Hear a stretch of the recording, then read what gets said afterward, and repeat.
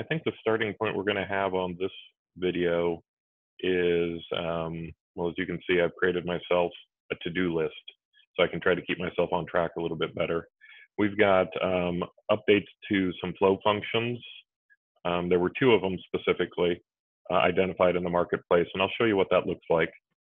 But they were the base64 encoding and the get item from storage that were updated.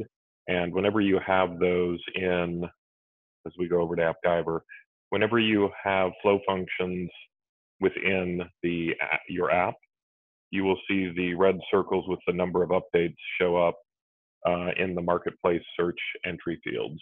Now, the reason we're in a different app here is I had started a video for the to-do list where I did the updates to those, and then I screwed up that video. So it's deleted and gone, so I'm showing you what it looks like here. And then we'll switch back over to the to-do app. So what you'll see is when you go into the marketplace and go to the updates with that, you'll see that any of the items that are newer than what you have in your individual app will be available for update. And when you click on them and install the update, then that will be the new version. And you can look down here in the full release notes and get an idea whether or not you have to worry too much about it. This one is added web support. We'll still want to test, but in theory, that's not going to impact us because we're doing mobile app. Let me go back in here. Go back into the updates and look at pick files. This one fixed a bug, so we'd want to test that to make sure that everything worked fine for us still. So that's what you would see, and how you would do those upgrades is just a normal install. So we're going to switch out of this app now and go back to our to-do list. There we go.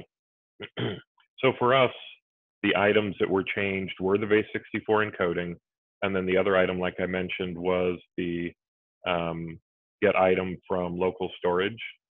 And those, the get item from local storage was actually a fix that we want to address.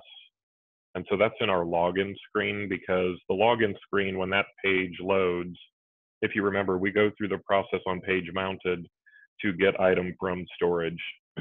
And had I not screwed up the original video where I did the update, you would have seen that there were only 2 output nodes on the original flow function. And the update that they did created a 3rd node.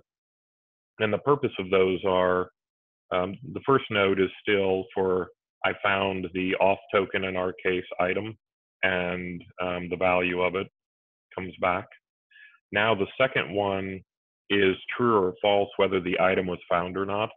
So they separated out not finding a token in local storage from what is now the 3rd node, which is an error. So your mobile app can now manage an error separate from just not finding the item, which to me makes a lot of sense, and that's helpful. What I also did is I put another hide spinner here, because I did not have that in our original efforts, and took both the I can't find it 2nd node and the I have an error 3rd node and tied those into hide spinner. There's really no reason to notify the user of these problems. We really just want to take them to the login screen and let them log in. So that's what's set up here, and how we adjusted for the change from 2 output nodes to 3. Okay, so that's the change related to that.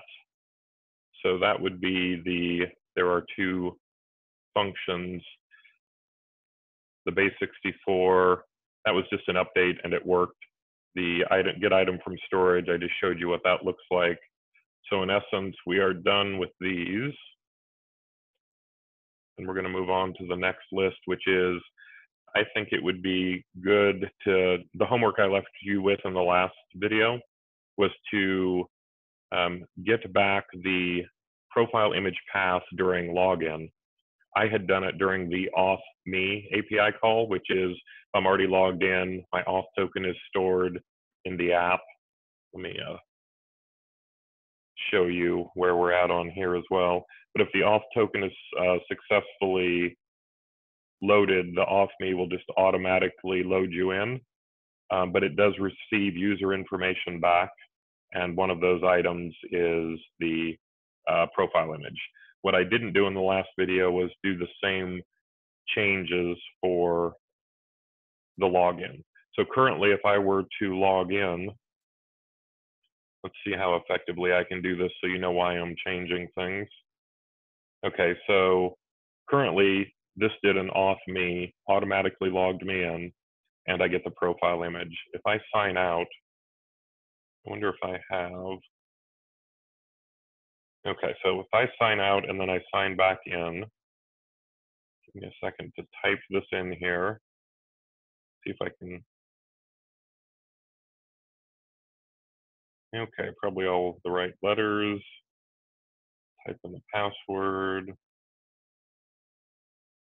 Okay, let me make sure that I type in the right password. There we go. Okay, so now when I go to profile picture, you'll see that I don't have a profile picture. And so that's what we're looking to fix here, is to load the profile image path when you do a manual login as opposed to the automated login. So to do that, let me work off my notes here. I'm trying to be good about following a pattern so that I don't lose people in the video. So left this as homework. We're going to go ahead and do it here.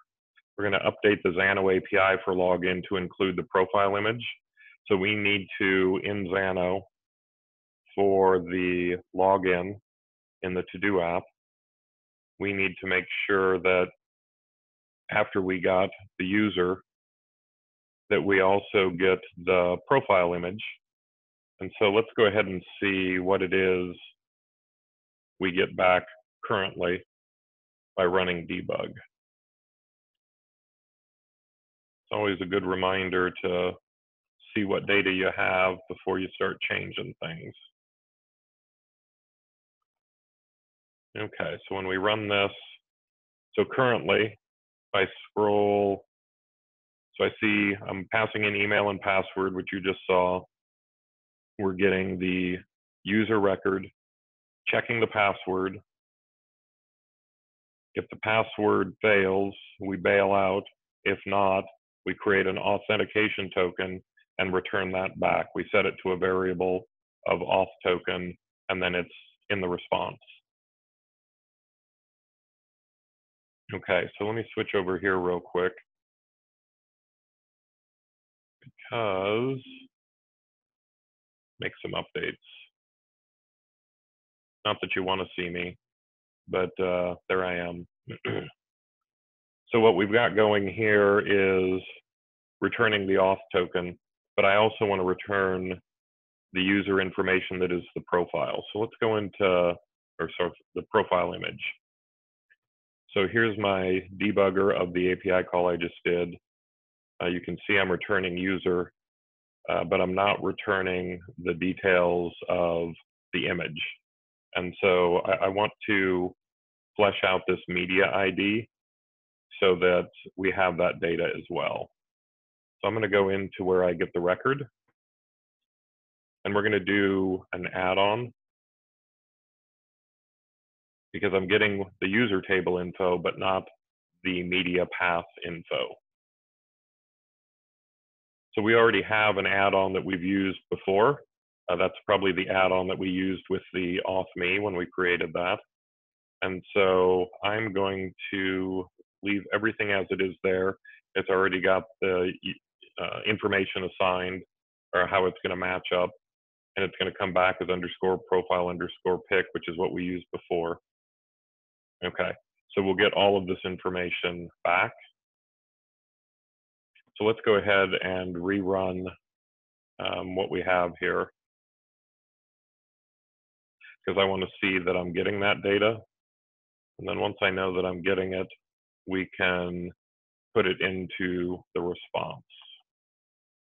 And that will get it to our mobile app in AppGyver. Okay, it's not here, obviously, because I still just have an auth token response. I'm going to go over to debugger, and I'm going to look at what was returned off of the get record that is user. And you'll see now that we have the underscore profile underscore pick. And when I expand that out, there is the image section that was in there. And within that is the path. And actually, this is a good time to mention, the Xano folks put in a nice update just a couple days ago that gives you the full URL. So they still leave the path like we had before. So it's not a breaking change that they made. The prior code that we had that concatenated the base URL to the relative path still works. But what we're going to do going forward is use the full URL and avoid having the logic in place that is no longer necessary. So the URL we want to pass back as a profile path. Okay, so what I want to do is, let's see what we can do with just adding a variable. I want to see how much I want to add in here. Let's say we add in all of the user. And so now we have auth token, which was there before. And we have a new section, which is user. And if I run that back in AppGyver for login, let's see what that looks like for a change to our response schema. Okay, so I'm in the login data resource in AppGyver, and I am going to go into the login test.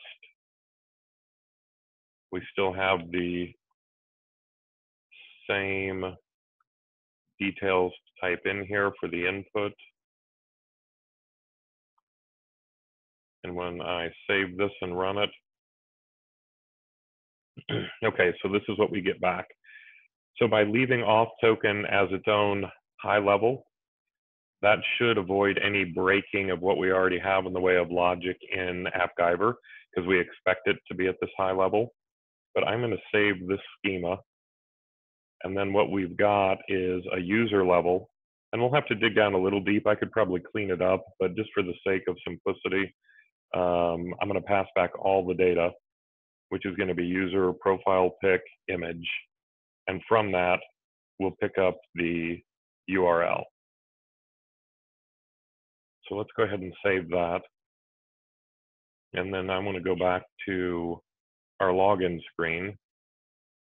And not on, this one still works, should still work, and we'll confirm that. But I'm going to go to login. And let's see here. So for login, I now want to, when I've created the record, I now have more information coming back. So I set the app variable, let me get off of outputs and go back to properties. This should all stay the same, where I set bearer space and the output from the create record for response auth token. But now I want to go one step further, and where I currently have the set app variable for the profile pic, you remember a time ago we just used the default grayscale one that we saw. And what I want to do is output value of another node from the create record. Once again, we'll see if we're incompatible, but if we, here's the new schema. And I'm going to go all the way down to URL and pick that and save it. And so what I should see happen at this point, if I switch back over, I've lost my app for the moment, so let me bring that back to us. I'm going to mirror again, so it'll take just a few seconds for it to mirror my device on the screen. There we go. So we're going to go back in, and we're going to show that on login. Right now this will work because we already logged in, but I'm going to sign out, and we are going to log back in to see if now when we manually log in, we get the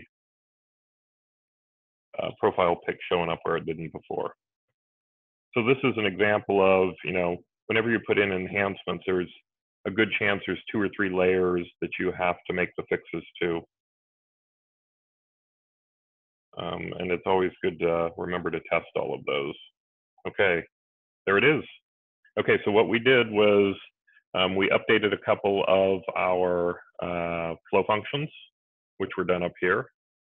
And then we went ahead and made it on login, which I had left as homework last time and decided since I had to make the change, I just as well do a video with it.